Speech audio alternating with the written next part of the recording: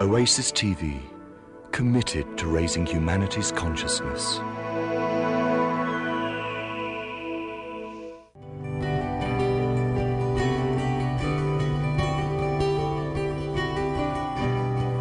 Storms that we can't seem to figure out how it would be possible to use them remain unusable to us because of where we approximate ourselves in the moment of the storm.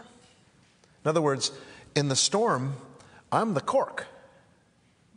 Yes? Mm-hmm. Floating on the water. Yeah, I mean, here's all this turbulence, and I'm being tossed around.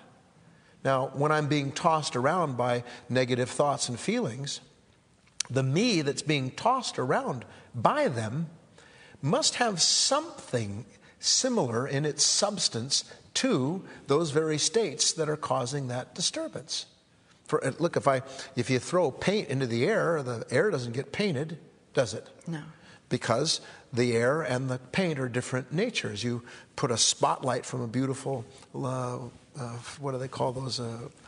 Lighthouse? Lighthouse. It goes right out there into that deep ocean, that storm, water, waves crashing, and everything just passes through it. Mm-hmm. So the first lesson about storms is that if I'm in a storm and I'm fighting with the storm, that there's no way I'm going to be able to use what I'm fighting with if, and this is the point, I'm a part of that disturbance.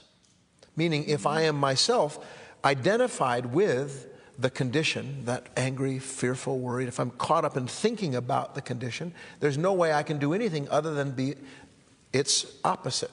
Mm-hmm. There's the storm, there's me. Now, commonly we think that the me that is in the storm is different than the storm I'm in. Right. And this is the big spiritual lesson that we all have to learn, and we do gradually. It takes time. We start to see, for instance, in a crisis. When does a crisis pass? Crisis is a storm, yes? Yes. When does the crisis pass? When I no longer see the situation the way I did before. Exactly. The crisis ends when whatever the lessons were behind it become evident to me, and therefore I'm no longer a fighter of the condition, but I transcend it by my understanding of it. So that the storm of that crisis actually gives birth to something new.